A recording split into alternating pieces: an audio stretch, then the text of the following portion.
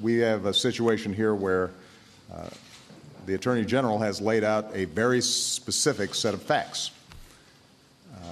What we know is that an individual of Iranian-American descent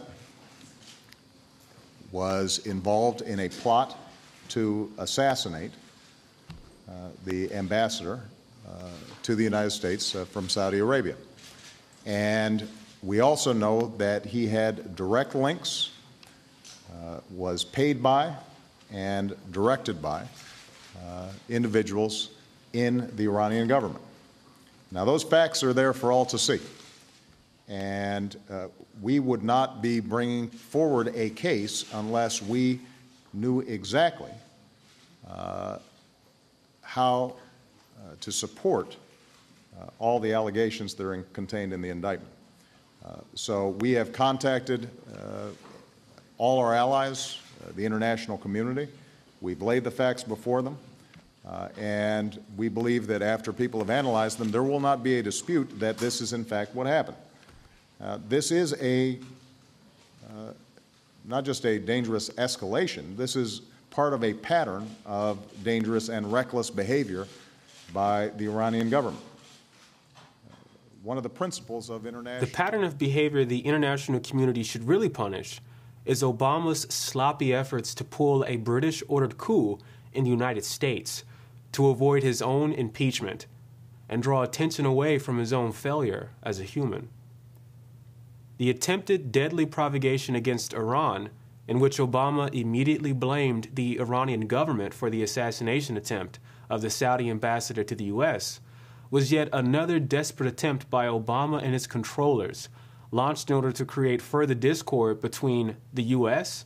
and our would-be allies across the Pacific, a move which would simultaneously undermine the call for Glass-Steagall by drawing attention away from Obama's failure to address this global collapse. But most of all, a move to establish a dictatorship.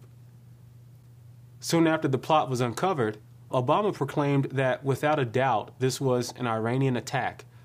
At the same time, Attorney General Holder declared that one of the two alleged plotters, identified as Ghulam Shakuri, was a member of Iran's Quds Force, a special unit of Iran's elite revolutionary guards, tasked with overseas operations. But in the past 24 hours, the entire premise of Obama's accusations has been called into question. On October 18th, Tehran called Obama's bluff and pointed its finger at the terrorist group Mujahideen al-Khalq, the MEK, as being at the center of the supposed Iranian plot to assassinate the Saudi ambassador to Washington. According to Mehr, a semi-official Iranian news agency, Interpol has found new evidence that suggests Shakuri, instead of being an operative of the Iranian government, is associated with the MEK, an anti-Iranian terrorist organization. According to Mehr, Shakuri has been traveling under several assumed names, using fake documents including a foreign Iranian passport, and was last seen in Washington and Camp Ashraf in Iraq, where MEK members are based. The MEK has long been involved in attempting to overthrow the Iranian regime.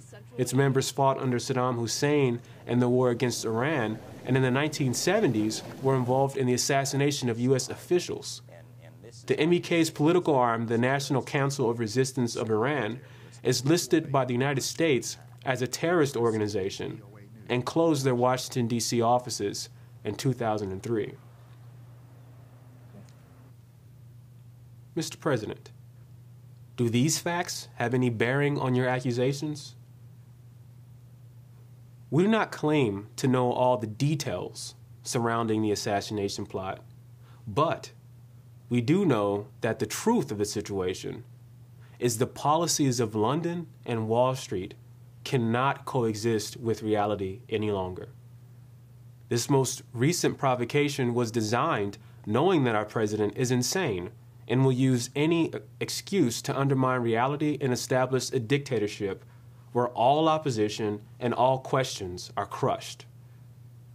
This is exactly what we saw with the case of al-Awlaki and Obama's acceleration of the secret drone attacks.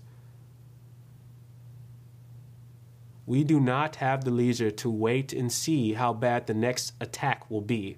Obama must be removed now. This is not a matter of personal opinion. It's the truth. And if you're questioning that, then you are currently not qualified to have an opinion.